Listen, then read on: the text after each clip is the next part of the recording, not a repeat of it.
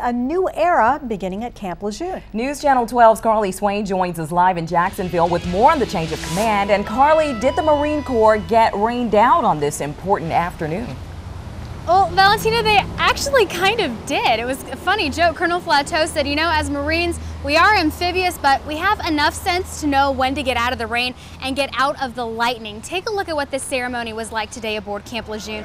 Guests were filing onto the field at Lejeune today and crowded under a white tent just to see Colonel Richard Flateau hand this space over to Colonel Daniel Lecce. We got as far as a prayer and a few flags got on the field before Mother Nature decided to put on her own show. The flags went down, the umbrellas went up, everyone cleared out pretty quickly before we got to the heart of the ceremony. So we had to ask the new commanding officer, is it official?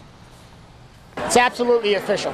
You know, it's just like when President Obama and the oath wasn't exactly right, it's still official.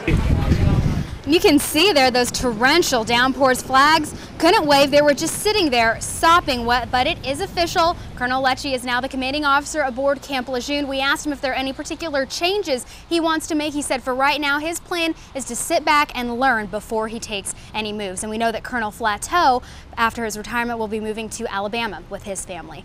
Reporting live in Jacksonville, Carly Swain, News Channel 12. Carly, thank you. And before his assignment to Camp Lejeune, Colonel Lecce was a staff judge advocate for the 2nd Marine Aircraft Wing.